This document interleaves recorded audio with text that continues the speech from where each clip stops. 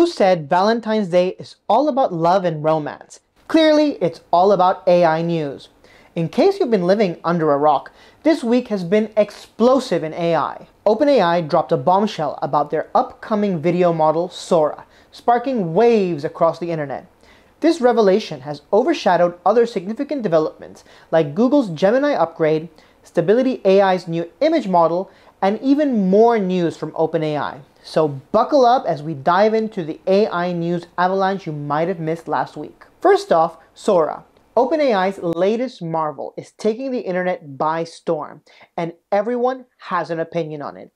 Is it the pinnacle of innovation or the next step of the AI job apocalypse? While Sora's capabilities are undeniably impressive, creating jaw-dropping visuals that could easily be mistaken for human work, it still can't replicate the control of traditional film sets. Despite that, its ability to blend concepts into surreal visuals like a naval battle on your morning coffee showcases the wild future of AI-generated content. Some experts even think that the model might have been trained with volumetric data from Unreal Engine to give it a better understanding of 3D physics. Meaning, this model isn't just pixel pushing, it's crafting dynamic simulations where physics is simulated accurately. The model is able to generate videos not only from text prompts, but also from images and even blend videos together seamlessly. The model can even go as far as simulate gaming content, as seen here with this Minecraft video. It's almost seamless. But why stop there? OpenAI's ambition didn't just end with revolutionizing video content. They also tried to trademark GPT, a move that the US Trademark Office has denied. Seems like we can all slap GPT onto our products in hopes of that smart, marketable edge. But wait, there's more. OpenAI announced further enhancements to ChatGPT, boosting its memory for a more personalized experience.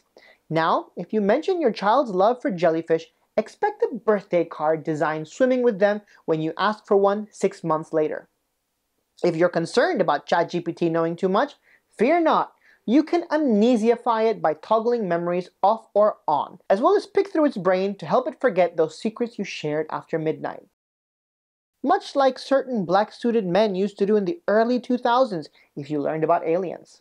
On the topic of long memories, overshadowed by the release of Sora hours after it was announced, Google's unveiling of Gemini 1.5 comes barely a week after its rebranding from Bard. Dubbed Gemini 1.5, it's promised a bang with GPT-4 level performance, 1 million token context window, and a Sherlock Holmes-like ability to sift through a novel's worth of content.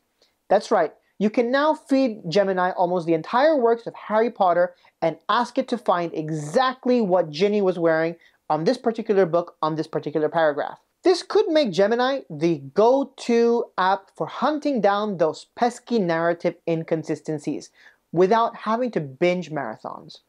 I personally have not had a chance to play with 1.5 yet, but if I do, expect a deep dive on it soon. If you're enjoying these updates into this AI-driven brave new world, smash that like and subscribe button. It helps more than you know. Now, Stability AI wasn't going to let OpenAI hog all the limelight with its launch of Sora, unveiling its own groundbreaking model, Stable Cascade, which showcases the prowess of the Wursten architecture. Unlike previous models, Stable Cascade works in a much smaller latent space, allowing for quick and efficient high-quality image creation on less powerful machines. That's right, your potato can now run Stable Diffusion. For reference, it can compress a 1024 image into a 24 by 24 latent space. That is almost a 10x reduction in storage. This means that model sizes should be significantly smaller or contain a lot more reference data.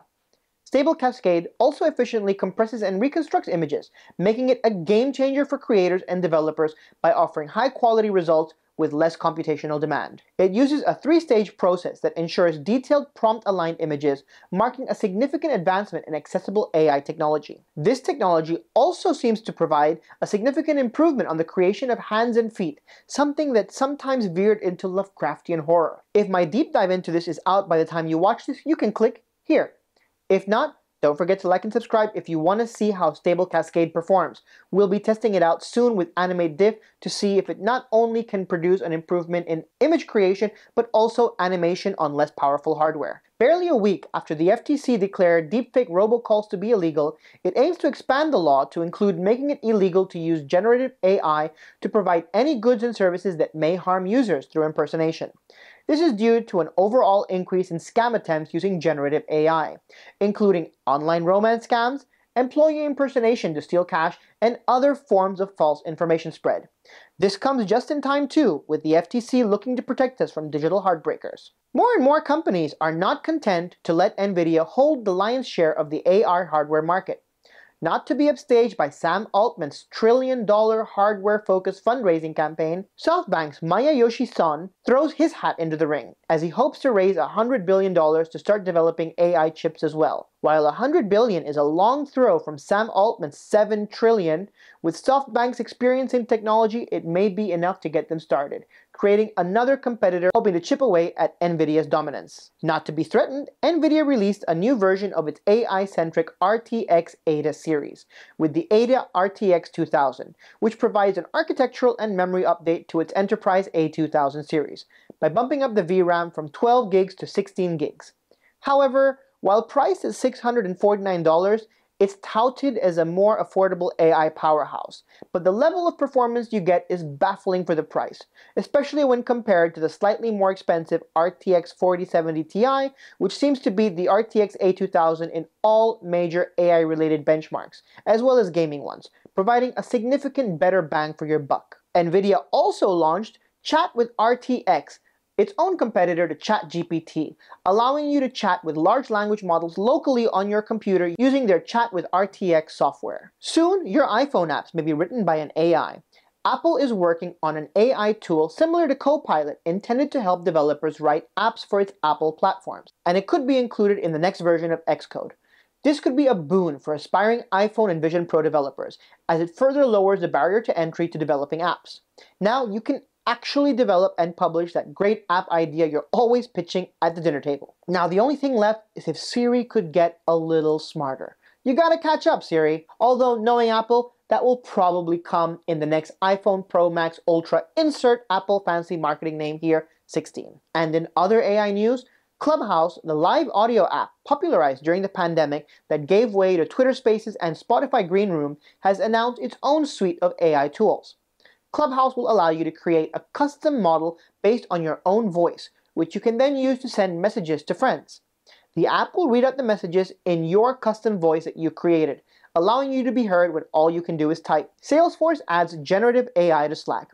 In line with the industry trend of fancy names for their AI bots, Slack has named their tool, wait for it, Slack AI. Using large language models, Slack AI comes built with search and summary capabilities, making the arduous task of finding that one extremely important task that your boss asked you to do 2 weeks ago but can't remember a breeze. Hilariously, an anatomically incorrect picture of the mouse tender regions was published in a scientific journal on stem cells. The journal used AI-generated diagrams from Midjourney, but was obviously not checked for accuracy, as the image presented an incredibly well-endowed furry miscreant, with just as ridiculous labels as testom cells and lolute sergotokmar cells.